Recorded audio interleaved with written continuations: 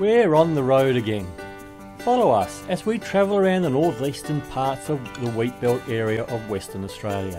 We meet some amazing people with interesting stories and have a look at a bit of the history of the region. We stay in some amazing campsites. We go from freezing our backsides off to sweating the same backsides off in the heat, then get sent packing as a wild storm approaches. We stumble across a private collection of artefacts and go to some amazing museums. And disaster strikes. That almost finishes some of the group members' holidays before it starts. So come with us now as we ride the Wheat Belt Way.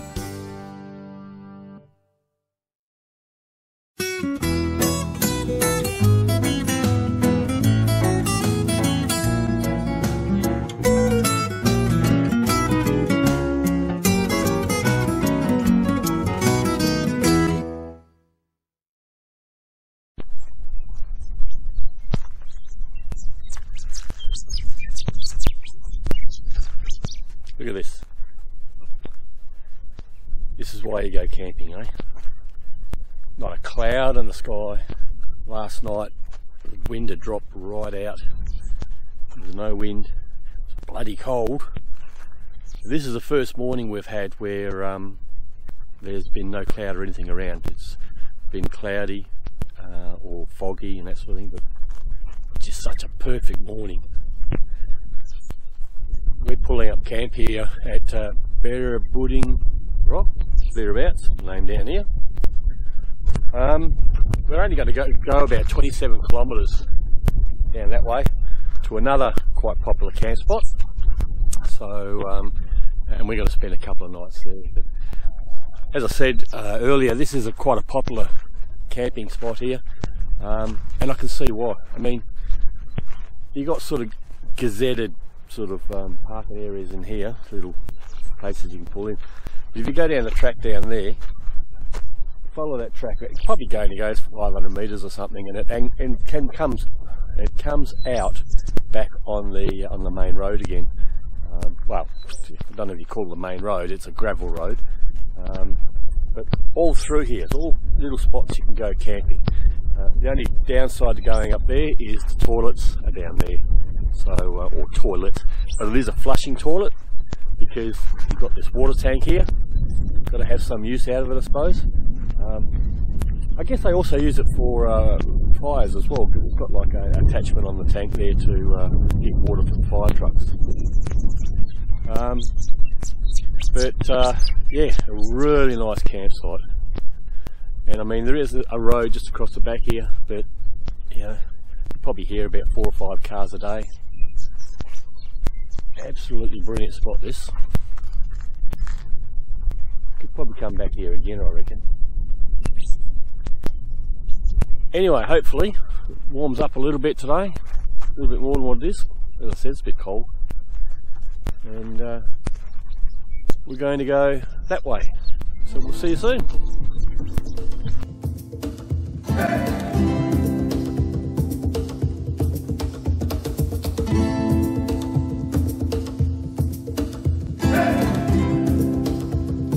Being halfway through the trip, everybody has the breaking camp process down pat. We scurry around like ants, getting the job done in no time with no fuss.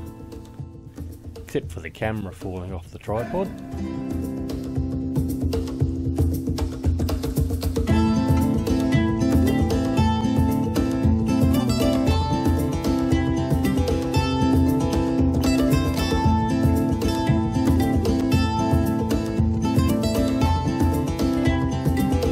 Anybody remember how to fold this toilet tent up?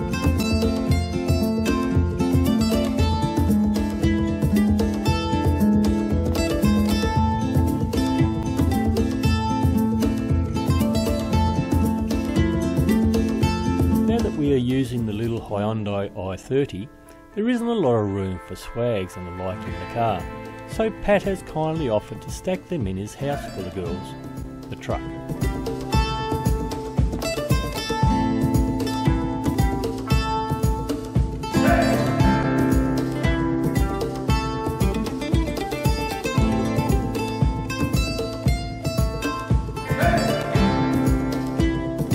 One one last check of the campsite, make sure there's no rubbish or anything left behind.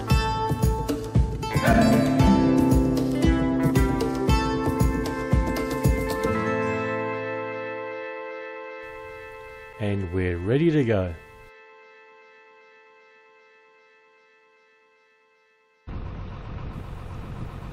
I was really sorry to leave this camp, but looking forward to the next one. Before long, we're on the road with the convoy forming behind me.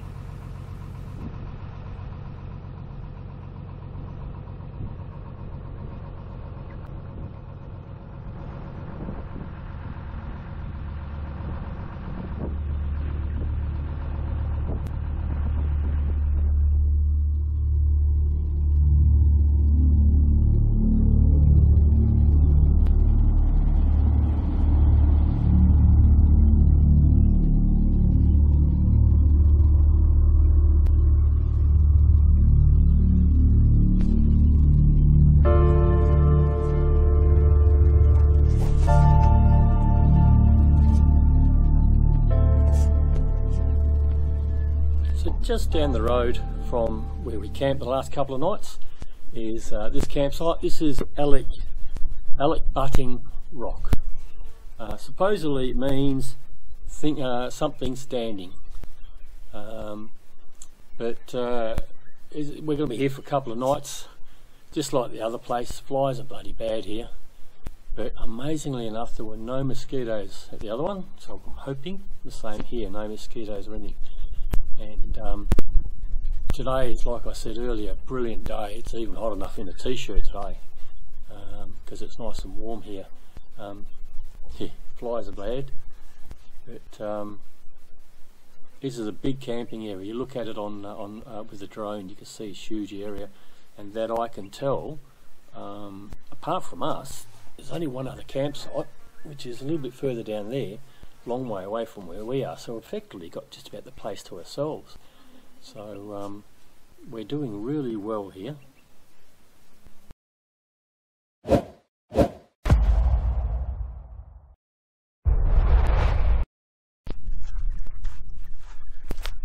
Just go for a bit of a walk around here, show you what I mean.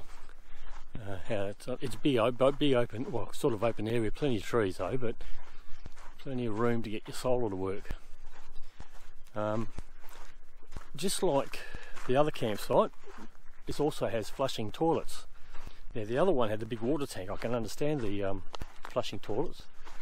I'm not real sure where this place gets the water from, but needless to say, it's very refreshing to have flushing toilets. It does stink a little bit, but I don't know why, but it's clean water, everything's, and it's a nice clean toilet too. But this is the next sort of open area around from where we are. I won't go any further that way in front of me, because I can see somebody's pulled up and camped there. Now when you come into this place, as you enter in off the road, as you come in, you'll see the road goes forward and there's a road to the right hand side. You've got to go straight forward, and that'll come all the way around. It's a one-way road. It comes around through here and past here and then comes back out on the other side of the rock again. And that's how you get to the camp area. I'll show you this area around here.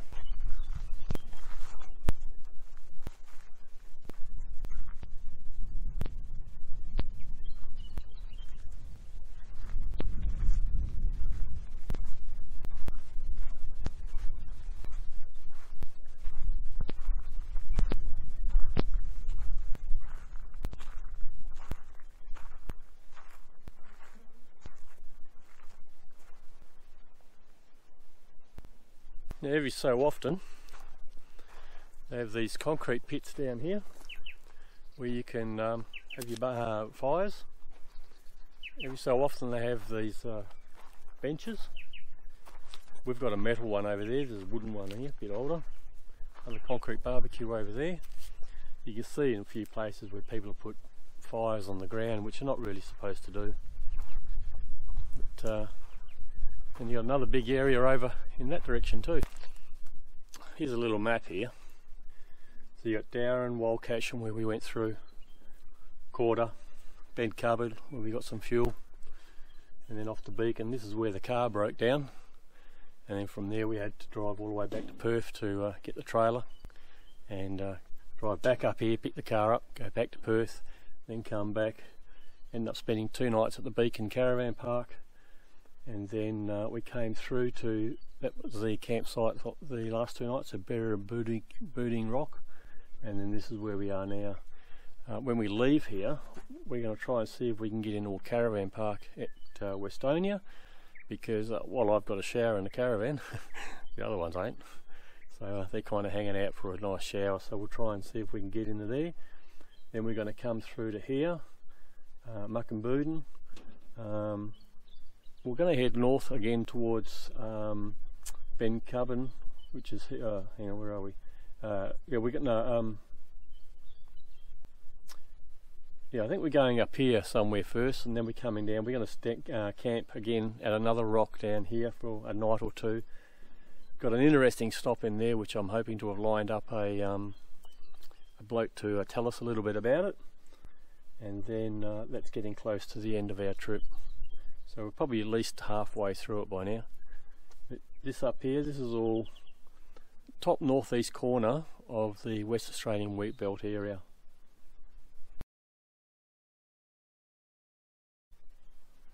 Then around this side, you've got the map of where we are here. That's the rock. We're camped here. Going to go and have a look for this pioneer well.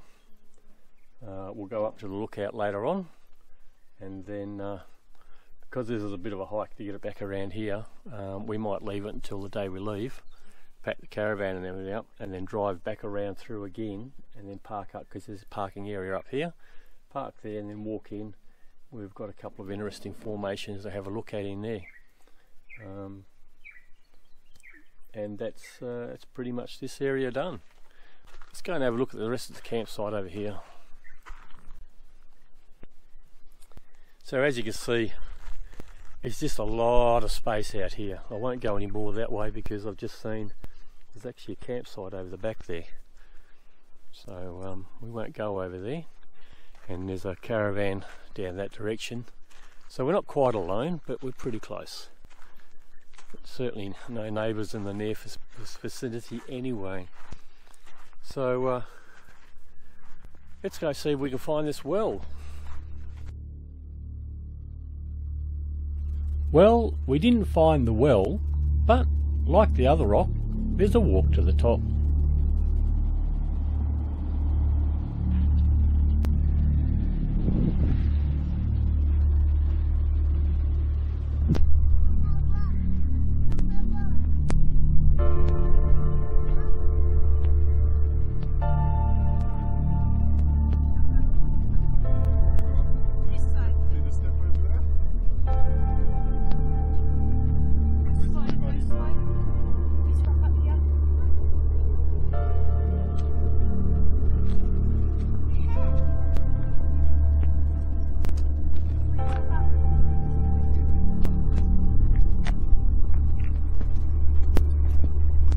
There is no phone service at the campsite, but if you really need to make a call, like to a caravan park to book your next stop, then you can do that from the top of the rock.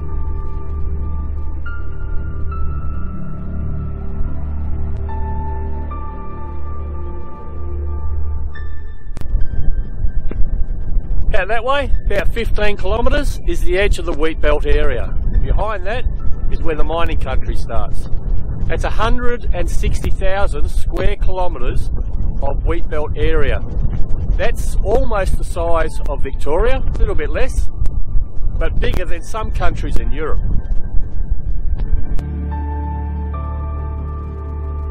As you can see, while the rock is long, it's not very far across. There were a couple of things we wanted to look at on the other side, and wondered if we could find a way across the top of the rock to the other side. Let's find out.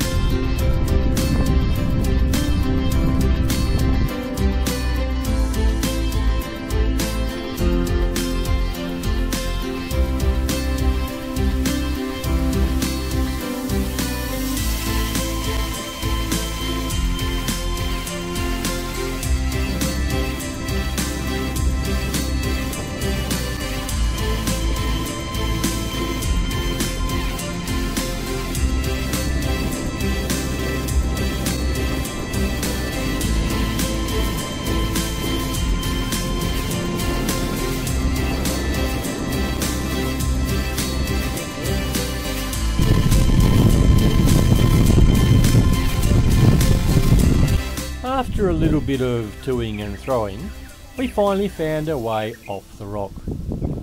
Now it was time to start bush bashing, keeping the rock in sight on our right so we didn't get lost in the bush. Snakes were another thing we had to keep our eye open for.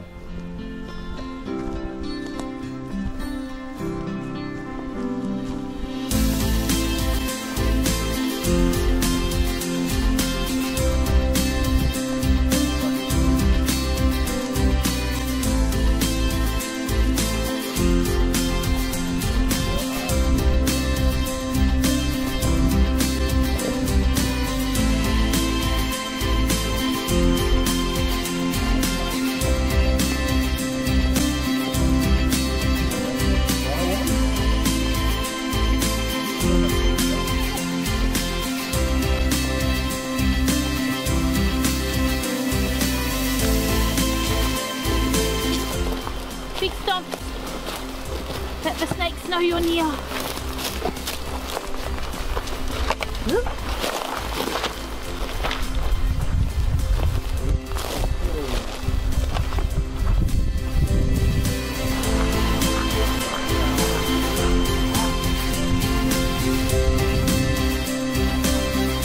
After about 10 minutes, we found the walkway to what we were looking for.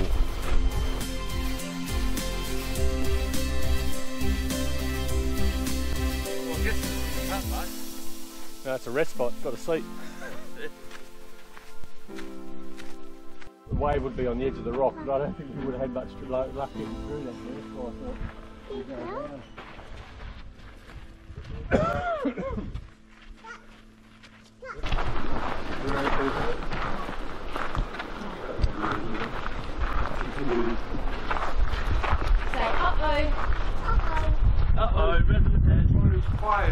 Wave rock.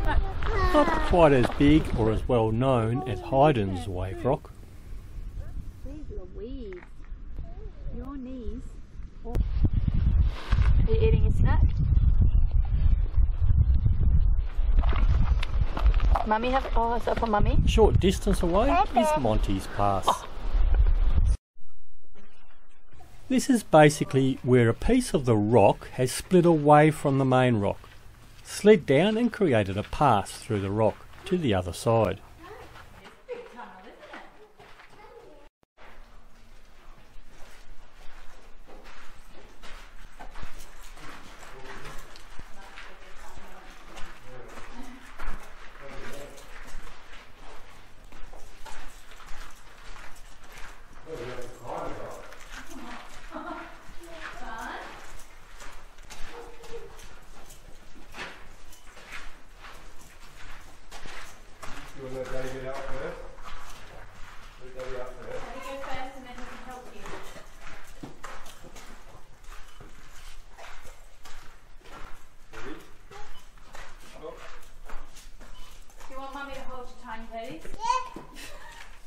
Yeah.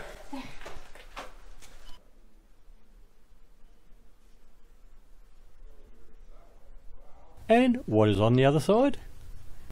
This cave was probably used as a campsite by the early Aborigines to keep out of the heat of the day. You could feel that it was several degrees cooler in here than at ground level.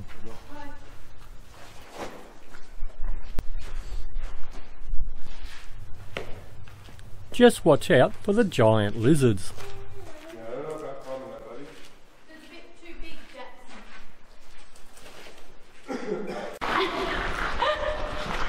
Say hello. Hello.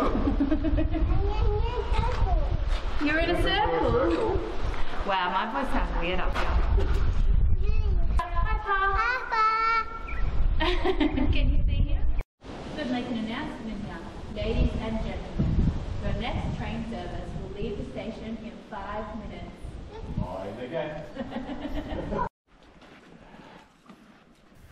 Not wanting to go back to camp over the top of the rock, we decided to go bush bashing again and find the main track that brought you into the camping area, which probably took us about 20 minutes.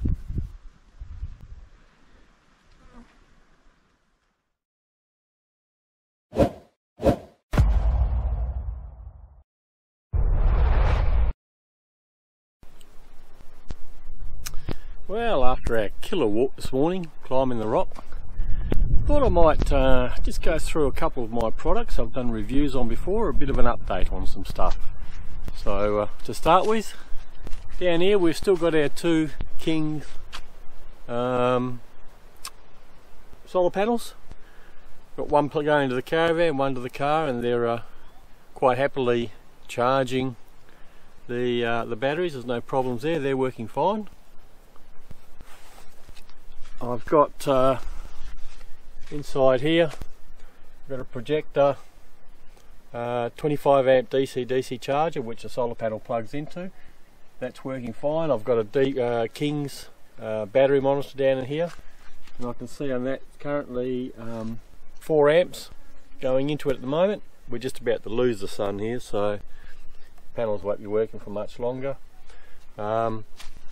Same inside the caravan, same kind of arrangement with the projector, DC charger, and the Kings battery monitor. Just before we went away, we added this Kings awning, the 270 freestanding awning. This is the first time we've had it out. No real dramas installing it, but it works all right. We got it out easy enough, and it just barely fits between the car and the caravan, with the caravan still attached, so that was pretty handy.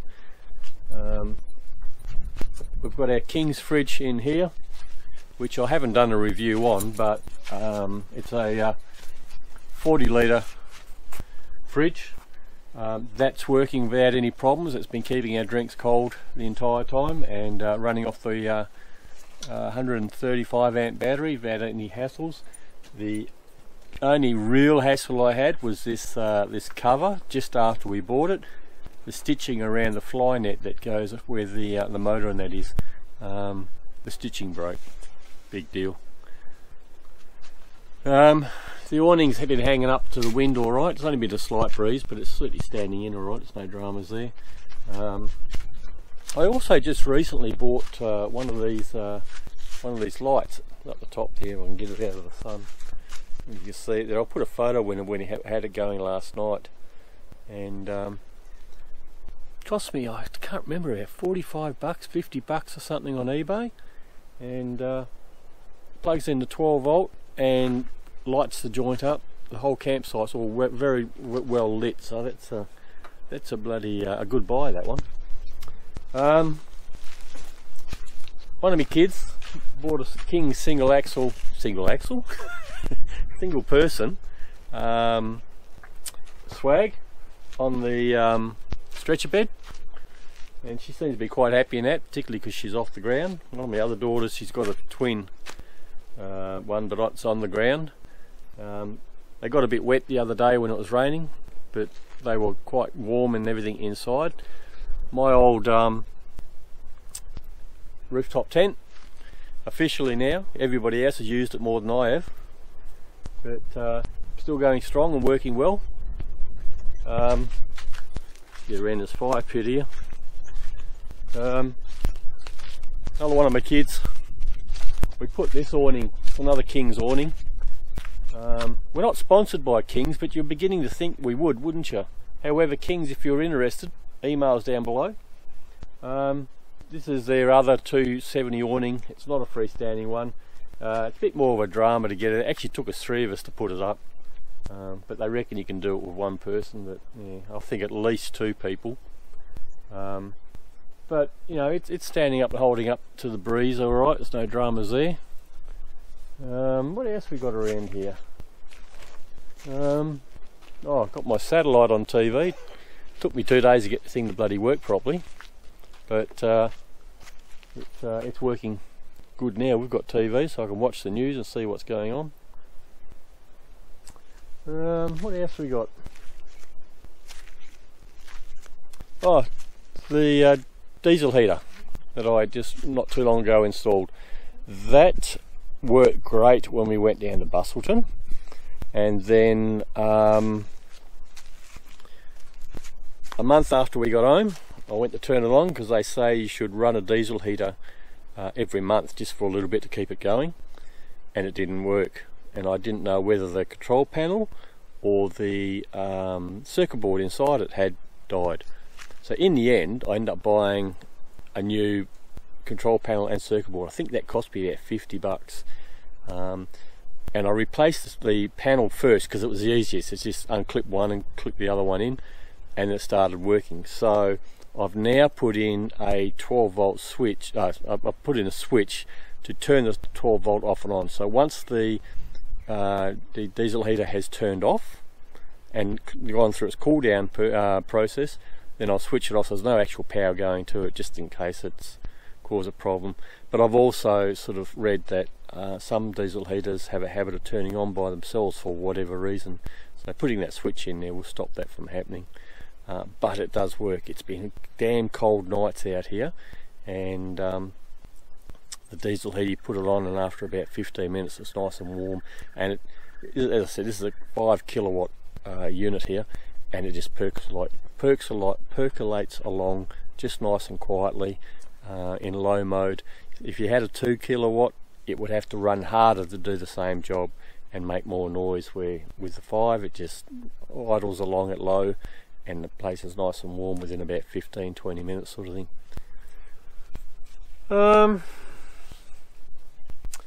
Yep, I think that's pretty much about all I can say about current products I've been using. We're leaving here tomorrow and going to go to Estonia. Going to try to see if we can get a couple of nights stay in the caravan park, because everyone's hanging out for a shower, and I'm just about out of water in the caravan. We've gone 4 days of this, so that's not bad. And so yeah, a bit of a stay in the caravan park, and then we'll have another couple of nights in another bush camp somewhere. So I guess until next time, we'll talk to you then. Well, as the sun sets on another perfect day, it's time to sit back and relax some more before we hit the road tomorrow for the luxury of a caravan park in Westonia. Join us next time when we check out this interesting town and find out the story of how this town was transformed from closing one week to thriving the next after an all-night meeting around the bar. So till then, help the channel grow by hitting the like button and subscribing to the channel so you don't miss another video. It's all free. And leave a comment if you've been here and your thoughts on the place. So till then, happy travels.